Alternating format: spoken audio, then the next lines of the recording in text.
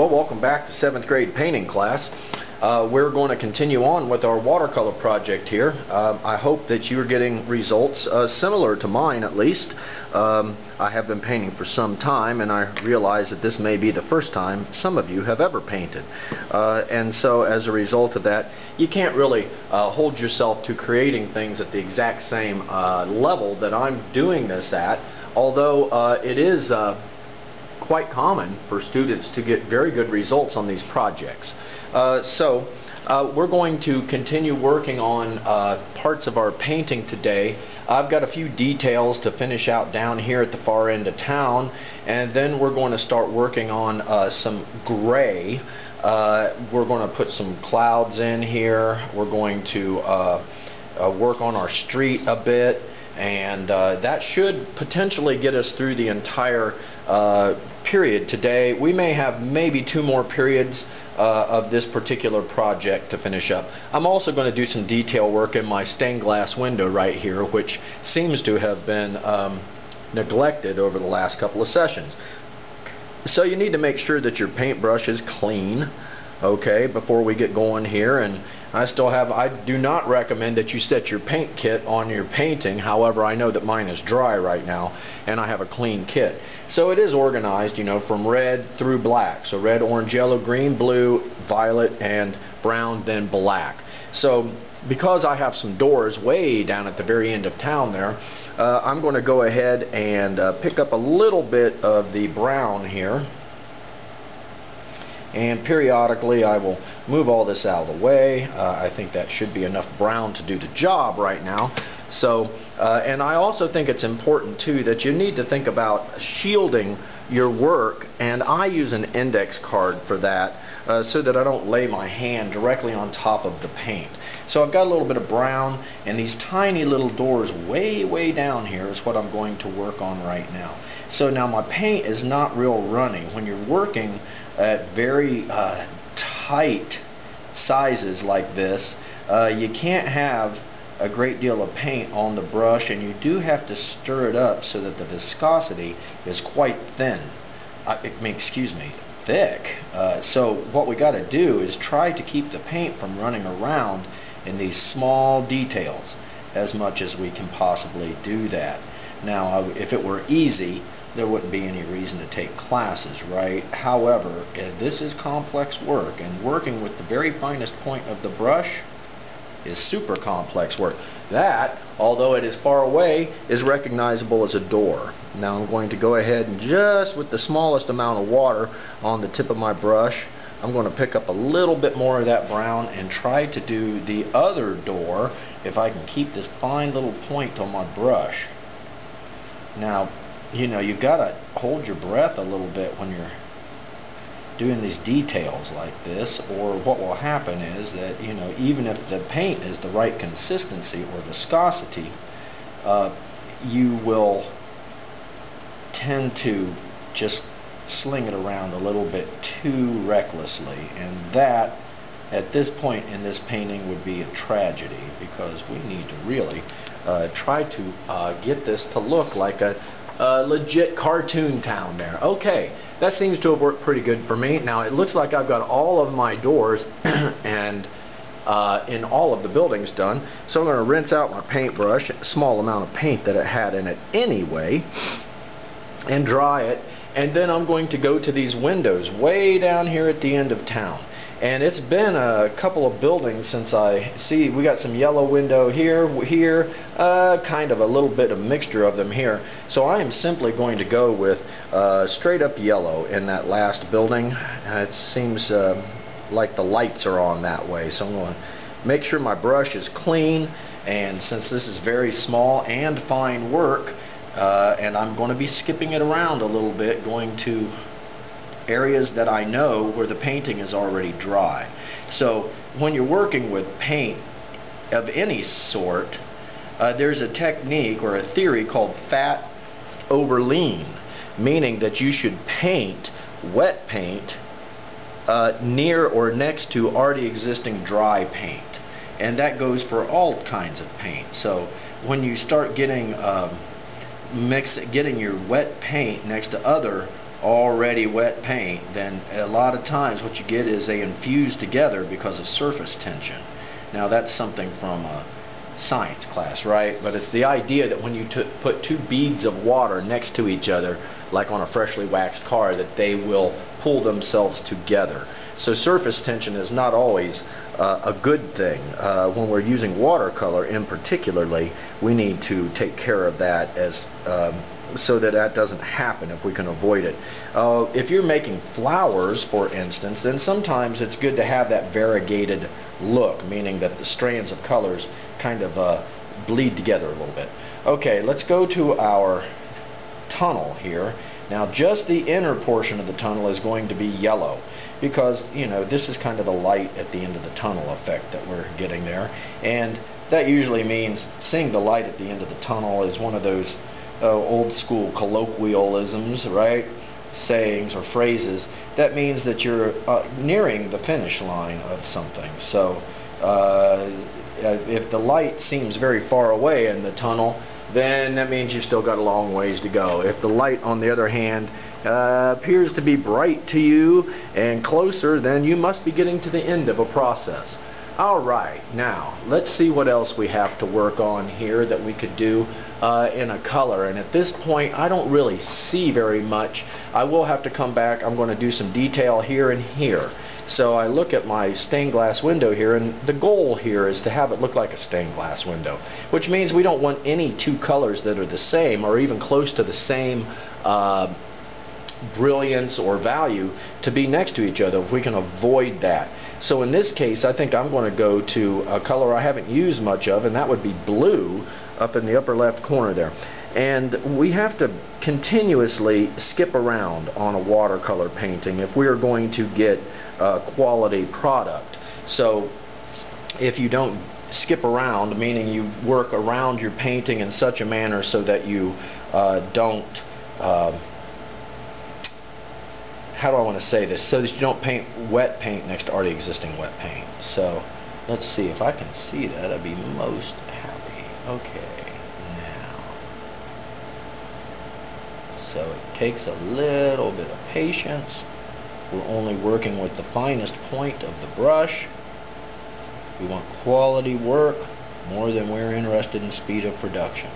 Nobody has ever gotten any reward or award for painting fast and reckless, only for painting good. Some paintings can take years to complete. This one, though, should only take, you know, a few days at the quarter there, although we have spent a lot of time drawing and detailing this town out, and so it would be a complete shame if at this point we were to wreck it. Let's see, I think I'll put some more blue right here as well. So I don't have blue touching blue that I can see, and that's what I'm attempting to achieve here.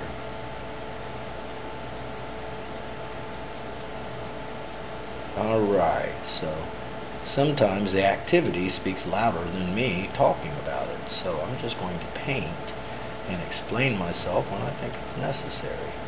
But I do have pretty good control with the brush, but I don't use large amounts of paint either. I'm not interested in being done fast, only in being done good.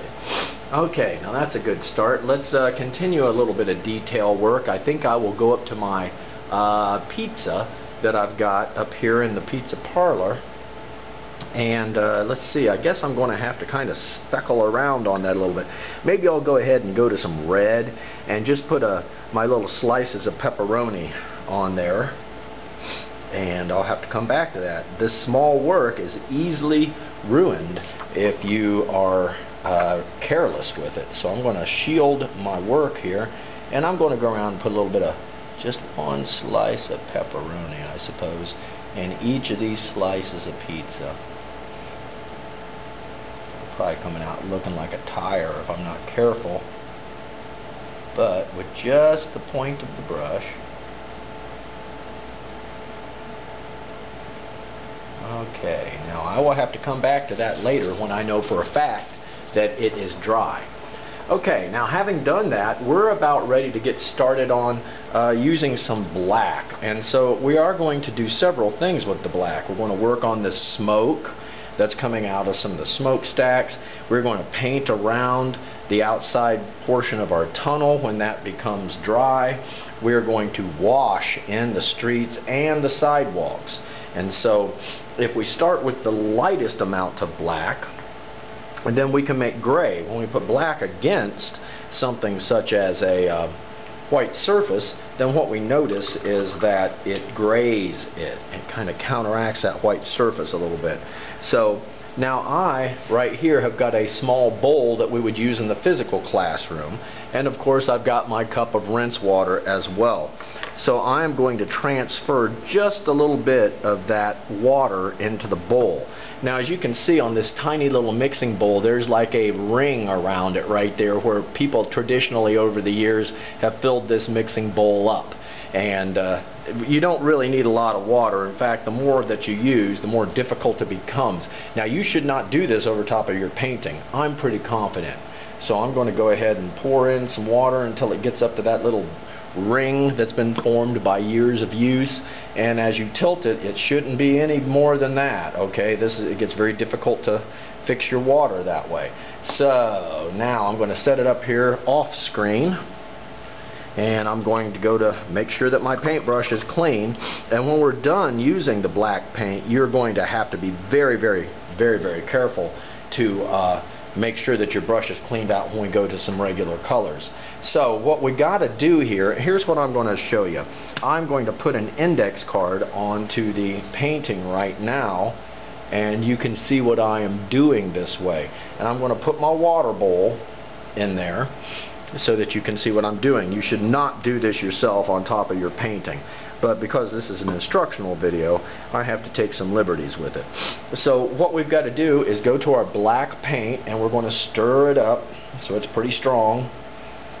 Okay, and then we're going to transfer it just on the brush. So if you get the brush, you know, with a lot of black paint on it like you see right now, then we can put that into our water. And this black water, the more paint we put into the water, the more opaque it will become. So I'm going to go with, I think, like maybe 2 good servings here. Now don't get your black paint cell here too soupy, or you will really struggle with this, because you'll have black paint running all over the place. Now here's what we're going to do next. We're going to test this on an index card, because what we want is kind of a light gray color.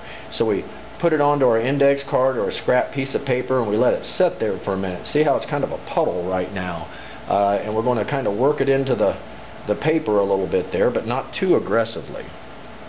Okay, so then we should, when it sits there for a minute, we can take a paper towel and soak it up.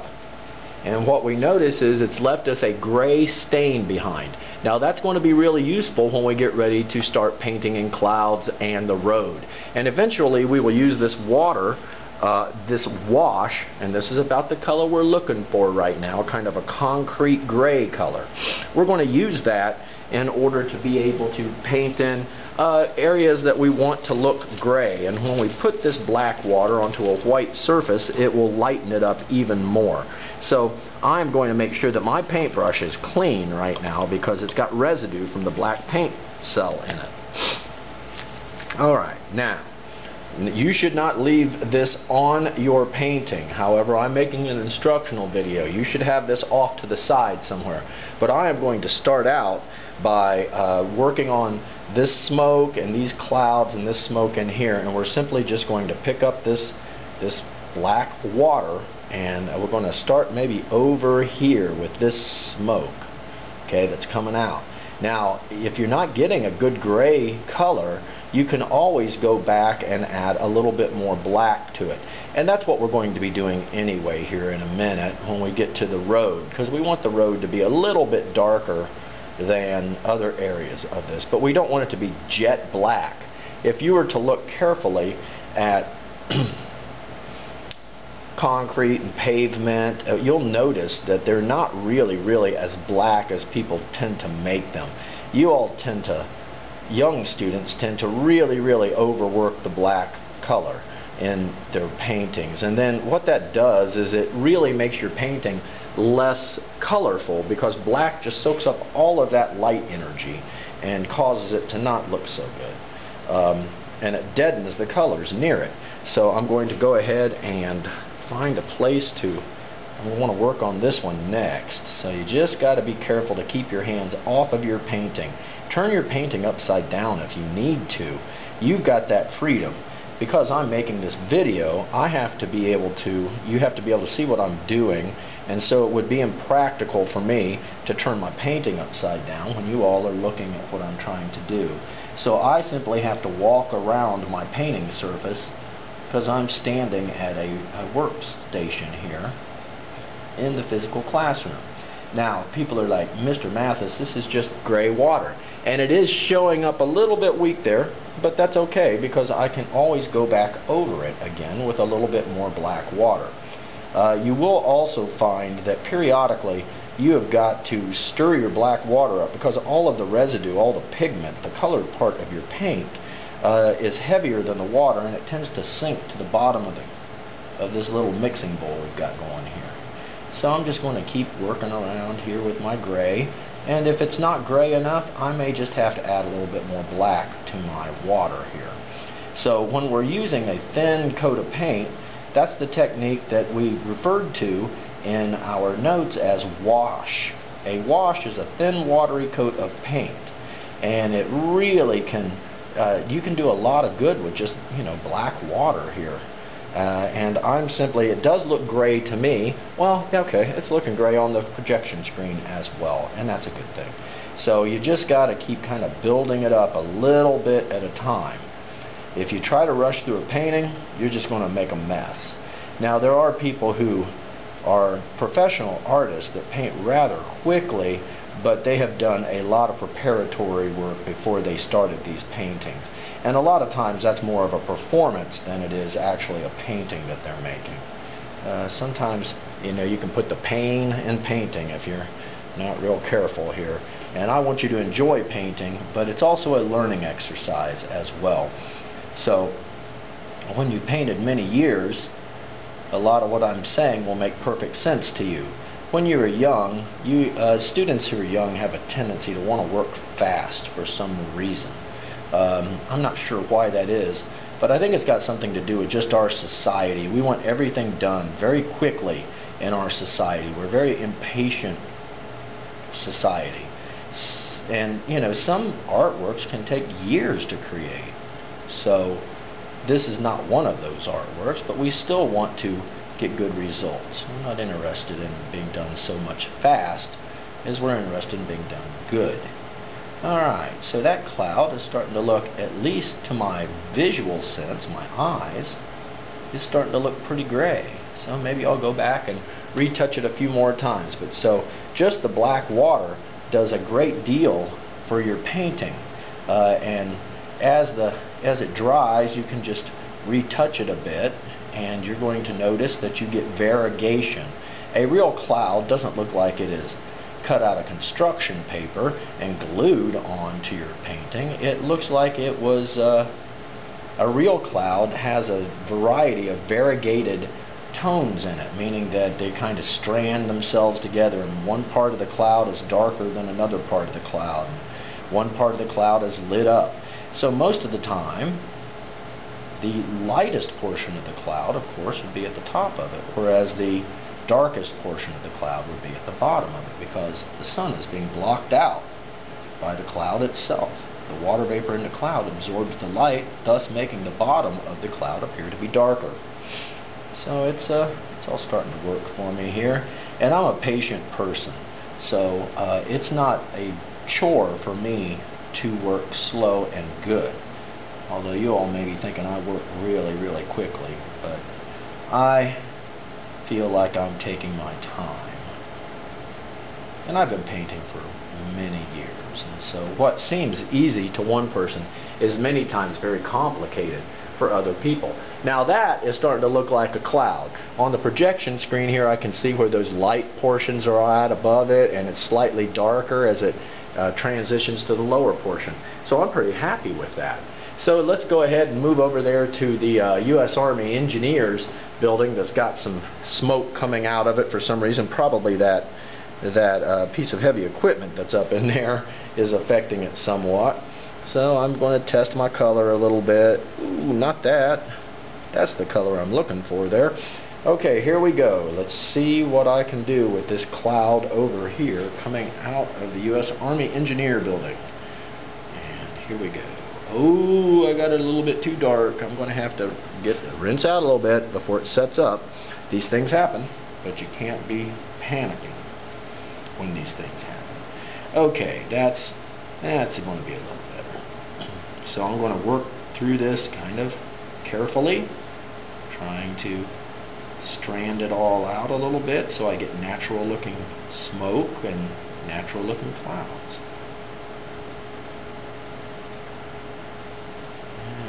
Now, I've gotten a little bit of water. This has gotten a little bit runnier than I had expected, but it's still going to work if you just move that little puddle around with the very finest tip of the brush. You're going to notice you get control. Since we're painting next to already existing dry material, there's no danger of the surface tension pulling this into another portion of the painting. And if we could look at the painting strangely on a microscopic level, you would notice that where you have already painted stuff in, that is a little bit higher. It's pronounced above the surface of the paper we're working on a little bit, and so it does tend to act as a little bit of like a dam, and it holds it back a little bit like a levee would. And so when you don't have that dry paint yet, it just tends to just slide right into the next shape because there's nothing to stop it from doing that. Now I'm going to look at the projection screen. That is looking like some smoke now, ladies and gentlemen. So I'm going to keep working on it there so I get a good image that makes some sense visually to the people that have to stare at this thing. Alright, now we're getting somewhere. Alright, so just the finest touches with the tiniest part of the paintbrush. We're making good progress here. So let me step back and see what I've made.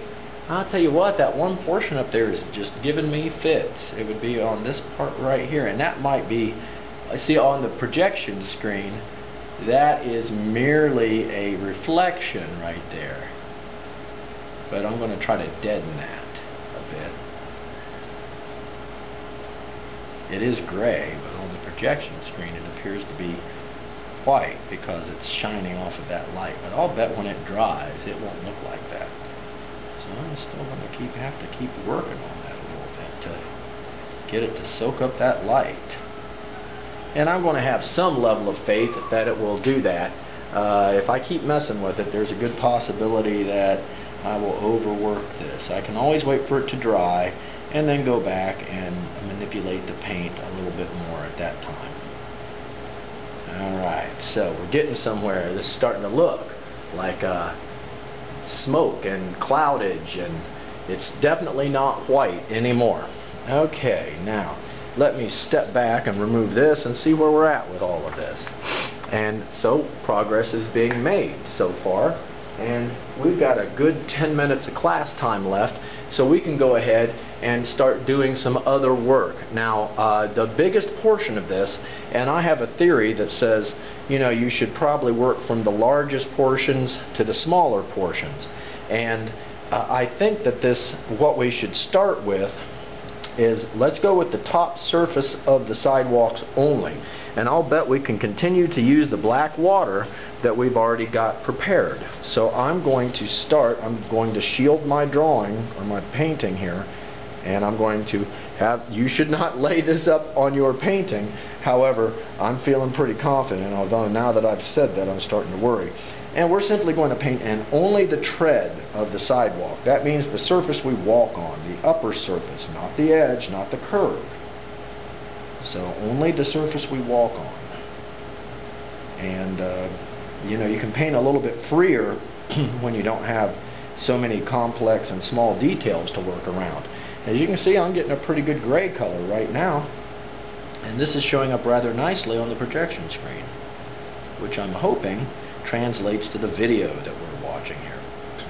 So I'm painting toward the bottom of the painting right now so that I can paint a little more freely and if I get some of the black water runs off onto the bottom of the painting, well, nothing has been hurt, okay?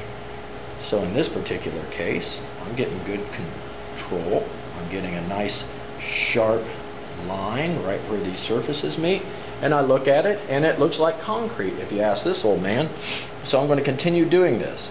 Now, although I've got mine my water bowl here on top of an index card on top of my painting, I would not recommend that for you all, since you have probably a little bit more space to work in, and I'm thinking you're not making a instructional video either. So I have to be able to show you what I'm doing, even though I'm violating my own clean working habits theories. Now, I will say this: when I'm making paintings of my own, I would never put my rinse water on top of my painting or my paint thinner if I was working with oil-based paint. Now, as you can see, I'm not painting anything except the extreme top surface of the sidewalk. If you paint the sides of the sidewalk in, what happens are these edges, what happens is that your painting all looks flat then. It loses that three-dimensional illusion that we've worked so hard over these weeks to create. So you have to exercise some control so that you don't lose the familiarity of the painting. People know what they're looking at if you give them all these three-dimensional clues. But if you do not, if you paint over those, then you obscure those three-dimensional clues or cues, and then it's very difficult for people to understand what it is they are seeing. One of the reasons people will say to young students on a regular basis, especially little children, what is this? Or because the kid knows what it is, but there is so little sophistication in the way that they drew or painted it that it doesn't mean anything to the casual observer. It's very difficult to understand what, the person that makes it knows what their artistic intent is. The person that has to look at it doesn't know that yet. And so we have to help our viewers comprehend what we are doing. And we do that through visual clues, visual cues.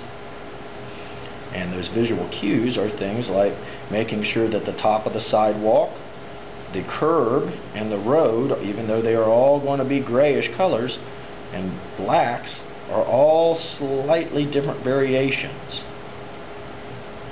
Okay, let's step away from this and see what's happening. I see gray beginning to appear. So I'm going to work my way down the other sidewalk and do my best to get that finished up, and then move on to something else here before our session ends. So now I'm going to have to work. It's going to be risky now, so I'm going to just have to work free-handed, I suppose, with my water bowl in my hand, my mixing bowl as I call it.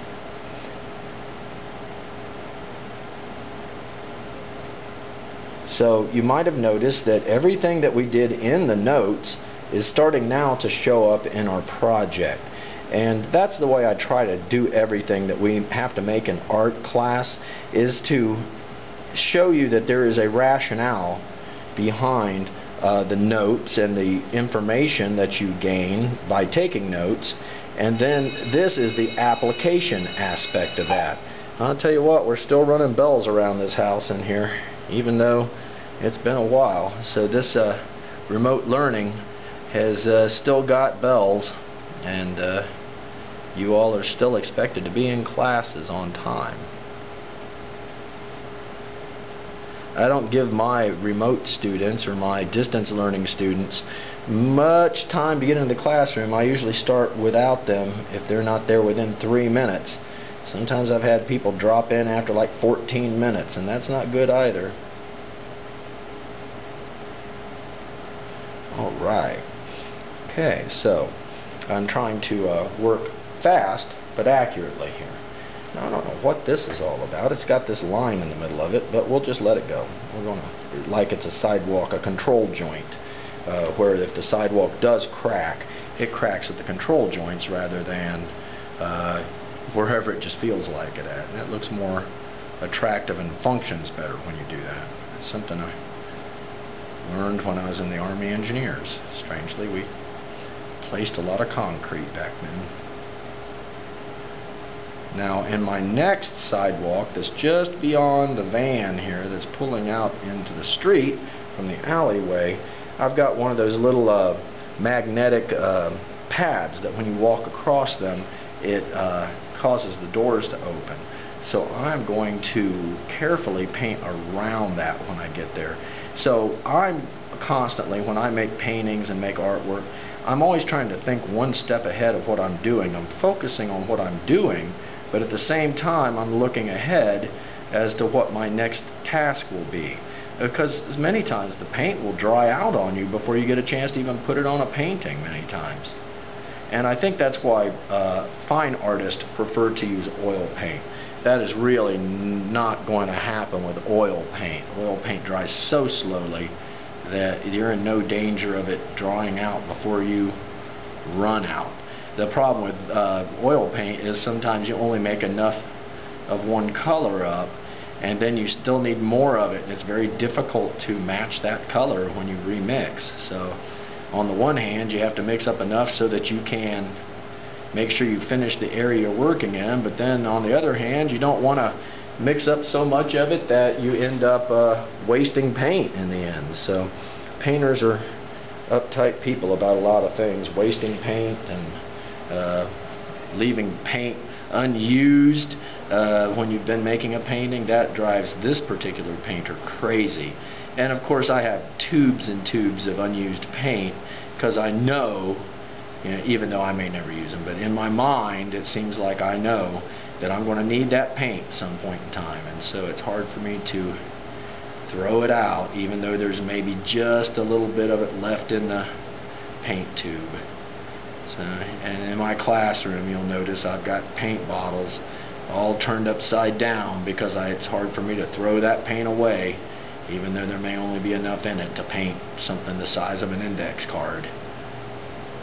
But it's hard for art teachers sometimes when you struggle to get materials and you do get them. It's kind of hard when you're an art teacher not to try to stretch them out as far as you can make them go. Okay, so my wash work here is looking pretty good. I'm pretty satisfied with it. So let me step back and see. So I'm getting a nice good gray concrete color, and let's finish this out all the way down at the end of the street here. And then we might have worked ourselves into a bit of a dead end for today, but there's still some detail work could be touched up in here. So I've got the tops of my sidewalks are all gray, just like the tops of the clouds are lit, meaning they are a lighter color. Ooh, there's our dinger for the day, indicating that we're pretty much out of time here. So let's see what we've got there. I've got a gray sidewalk. I may go ahead right now with what little bit of time is remaining in class and paint this ring in, this outer portion of the tunnel, the head wall as it's called. So I'm simply going to go back to my paint kit and I'm going to pick up some strong black paint. And if your brush is still wet from the black water we've been using, then that's good too, because we want this paint to not be runny at all. We want this paint to be very dense and controllable, because this is going to you could really mess up here. Now, we do know though that our yellow in the middle should be dry by now. So, and I'm only using the finest point of the brush in order to get this detail work. I'm going to go this way now, painting backhanded. Now, painting backhanded means that you can't see the side of the brush that's putting the color down, and that can be tricky. So it's an acquired skill. You have to know your material and equipment. And I think I've got my black paint there maybe a little bit too runny, but it's starting to dry even as I'm speaking. Okay, let's get that last little detail right there, and then trim around this a little bit more and bring it all the way down. Ooh. Okay, I'm going to turn myself this way a bit and continue carefully painting this portion.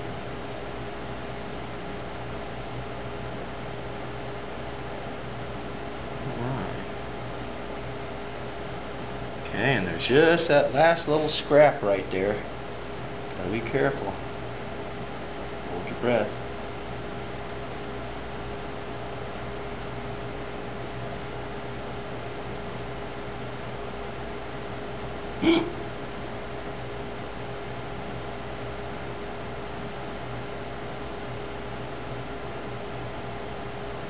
Alright, I think that that's going to be fine for right now, so I think I'm just going to stop with that.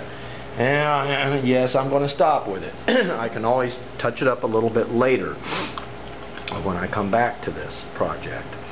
And then I think that's about all we're going to have time for today. This session has gone on for about 40 minutes, it looks like. So we're going to call it a session today, and it looks like we've made tremendous progress, and we've got clouds. So we've done some, here let's review quickly. We started out by painting in a little bit of a cloud of smoke coming out of my pizza parlor, doing a few details in the pizza, some panes in my little window right there, and the doors, and then our larger cloud right there, the smoke coming out of the building. We mixed up some black water for that, and then we did the sidewalks and this kind of concrete gray black water wash technique. And then we finished up today by simply very carefully trimming around the yellow that we painted in at the very beginning of all of this. So I've been pretty happy. I don't have a lot of my paint running around and polluting other colors. And so I'm pretty satisfied with my progress today. And if you've kept up with this and you're getting good results, you should be proud of your progress as well. So that's all we're going to do for today, and I will talk with you in the very next session. You have a nice day. Thanks. Bye.